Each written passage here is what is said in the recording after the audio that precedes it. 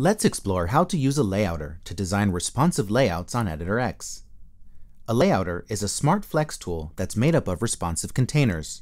It's perfect for items with unique designs that may wrap seamlessly as the viewport changes, and adjust in size and position so your site will look good at every screen size. Let's see how it works.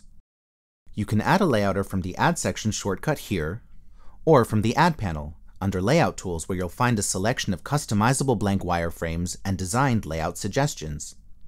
Let's choose the mosaic for this example. You can set the layouter's width, min height, and the max width, while its height is set to auto and is determined by factors like the item's height and the content.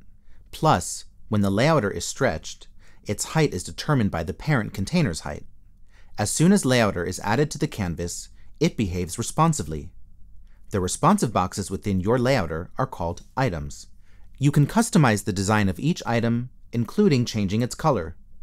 Plus, since items are containers, we can adjust the grid to change their layout. It's also possible to add different types of elements to each layouter item, like text, images, videos, and so on.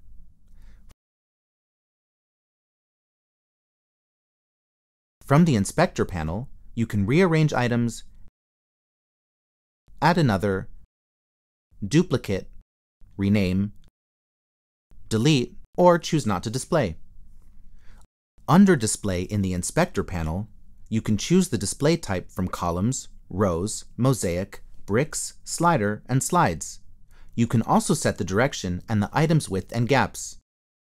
The options under Display may change depending on the layout or display type. Each item size can be also adjusted separately. The item's width plus gaps on each row can take up to 100% of the available space. But if the total comes to more than 100%, then they may wrap to the next row. Depending on the display type, items may behave differently. For example, in the mosaic display type, elements always fill the entire row, while in the bricks display, elements don't stretch to fill the row. Let's undo some of the changes we made for the mosaic layout, so we can take a look at wrapping behavior. To make sure the item with the image fits our design, we'll set the minimum width to 550 pixels, so this item won't get any smaller than that size. It'll wrap when the screen size changes. Note that all sizing options can be adjusted per breakpoint. You can also rearrange the items directly on the stage, and all layouter items will automatically adjust to accommodate changes in position.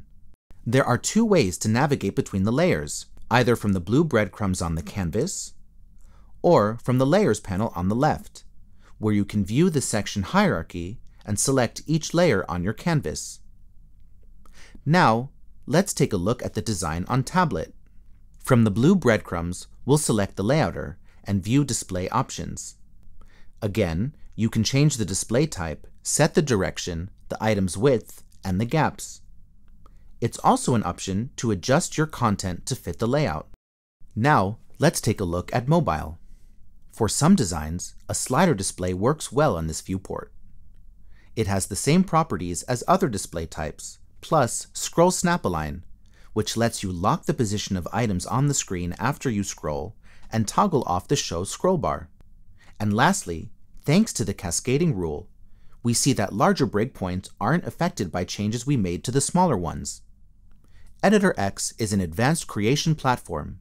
To master it, continue watching this series of video tutorials.